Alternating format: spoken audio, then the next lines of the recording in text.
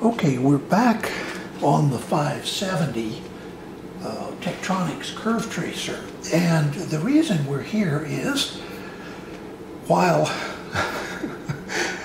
laying in bed last night trying to go to sleep, don't generally have a problem going to sleep, but I usually spend 15 or 20 minutes doing so, and I think about various things, and it occurred to me that it might be possible to demonstrate some of what I've been talking about with tube amps and the nonlinearities that are introduced by transformers, speakers, and other things. Maybe I could show that on the 570. So I thought about that a little bit. I got up this morning and decided to see if I could do that. So what I have in the 570 is a 6W6 beam power tube.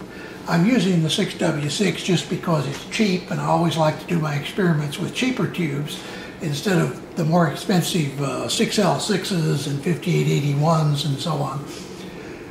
So what you see is the a family of characteristics, but I'm only going to pay attention to the zero bias point, and the reason is that otherwise it gets kind of busy. What I'm doing is right now I have the 570 set up as it normally would be for a 6W6, did I say it was? Yeah, 6W6.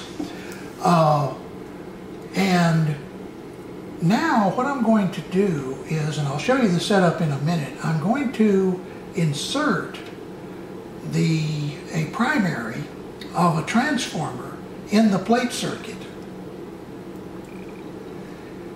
And now I'm going to hit zero bias again. And you see what happens to the characteristic. Now this is the vertical is plate voltage, is plate current. The horizontal is plate voltage. And then this is for zero bias on the tube. Notice that we get the characteristic ellipse. Now, as you see, you don't really get a true ellipse because of the nonlinearities of the tube. Remember, with a beam power tube, let me turn this loose for a second, you normally operate only up in this part, but I'm demonstrating this to simply show the effect of a transformer on the plate characteristics of a tube. So there is the characteristics. Now what I'm going to do is I'm going to reduce the resistance in the secondary. Right now I have a pure 30 ohm resistor in the secondary. I'm going to reduce that to just 10 ohms, which is closer to the speaker that we've been using, and do it again. And you see, once again, we get the ellipse, but there's not as much.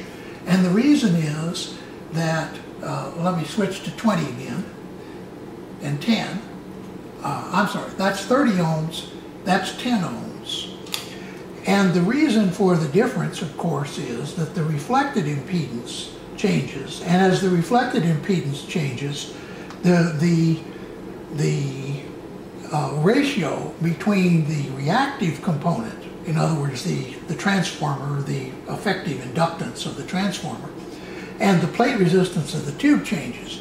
So that's why, as we change the impedance, but I'm going to go with 10 ohms. And now what I'm going to do is, instead of a resistor, I'm going to hook up a speaker. Okay, now I think you can hear I've got a speaker hooked up.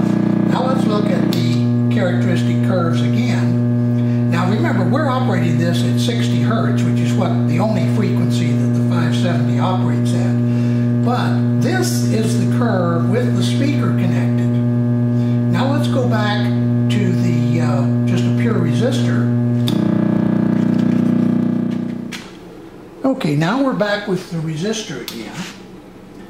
And so let me show you the setup that I'm using. I'm going to have to come around here behind the camera.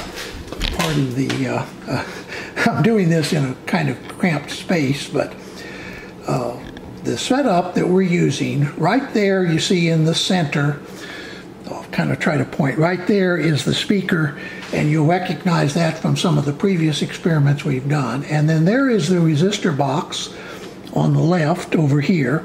Here is the transformer that we're using, and it's connected to, you see the red leads there going over to the transformer, and then the secondary connected to the resistor box, and it was connected to those, you see these gray wires coming out of here, it was connected to the speaker. Now, what's the point of all this? Well, it's just a way of trying to show another way to look at the effect of reactive loads on tube amplifiers. Now, I did a video called first I did a video on why tube amps sound different. I think 3 videos, and in one of those I talked about the fact that reactance presents an elliptical load to the tube. Then I did a video called More on Why Tube Amps Sound Different, to try to clarify the methods that I used to determine the relative effect of the transformer and the speaker. And part of what I'm doing now is just to show another way to see the same thing. In other words, to see the effect of the speaker. And as you probably noticed, let me turn this off for a second and go back on the other side of the camera. Okay.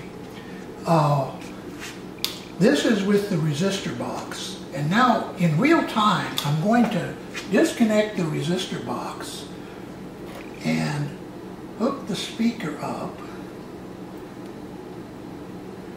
Pardon the delay.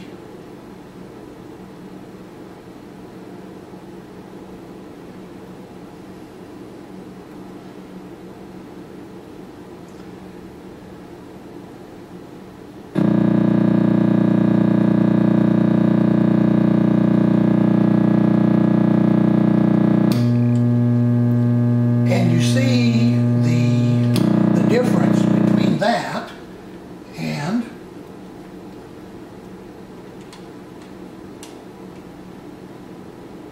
this is with the resistor hooked up. And now I'm just going to disconnect the resistor entirely. Now we're just seeing the inductance of the transformer. In other words, it's just a pure inductor. There's nothing hooked to the secondary. And you see, it's even worse. Well, I say it's even worse. It depends on what you mean by worse. It's there is more of the lips. The minor axis is much bigger in this case. So I hope that that's of interest to those that are looking at tube amps and might help give a little more context. I like to show my methods because that way any of you that would like to duplicate my tests, now I realize not very many people have a 570, but you can actually do what I'm doing here with just a tube tester and an oscilloscope. I show that in some earlier videos. I'm not going to try to repeat that here. The 570 makes it convenient to do these kinds of tests, but you don't absolutely need it. You can do these same kinds of tests with just an oscilloscope and a tube tester. So once again, I hope this has been of some interest and that you have learned something.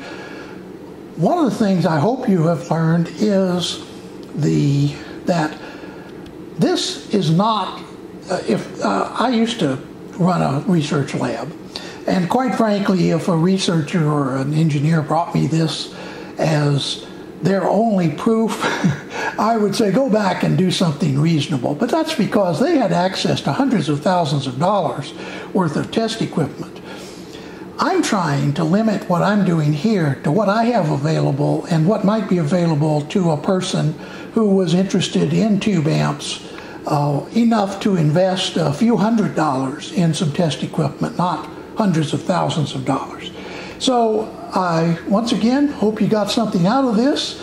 Look forward to some more videos. Probably I've beaten this horse to death, but maybe we'll move on to something else. In the meantime, have a nice day.